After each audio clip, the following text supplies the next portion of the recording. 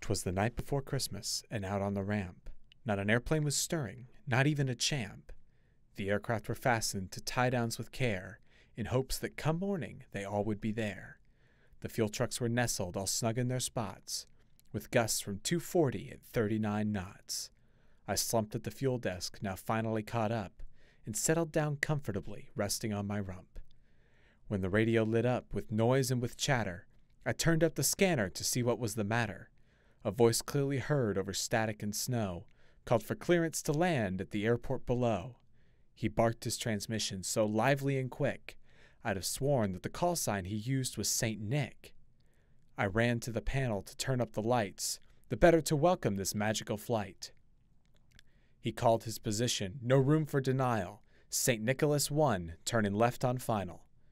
And what to my wondering eyes should appear but a rattan-built sleigh and 8 Rotax reindeer.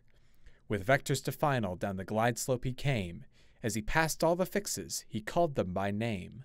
Now Ringo, now Tolga, now Trini and Bacon. On Comet, on Cupid, what pills was he takin'? While controllers were sittin' and scratchin' their heads, they phoned to my office, and I heard it with dread. The message they left was both urgent and dour. When Santa pulls in, have him please call the tower.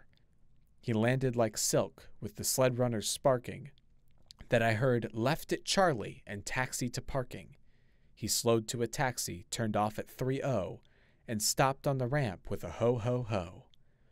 He stepped out of the sleigh, but before he could talk, I ran out to meet him with my best set of chalks. His red helmet and goggles were covered with frost, and his beard was all blackened from reindeer exhaust.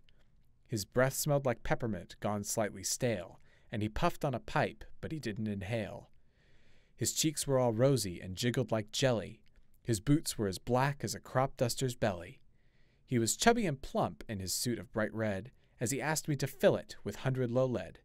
He came dashing in from the snow-covered pump. I knew he was anxious for drainin' the sump. I spoke not a word, but went straight to my work, and I filled up the sleigh, but I spilled like a jerk. He came out of the restroom and sighed in relief. Then he picked up the phone for a flight service brief. And I thought, as he silently scribed in his log, these reindeer could land in an 8th-mile fog.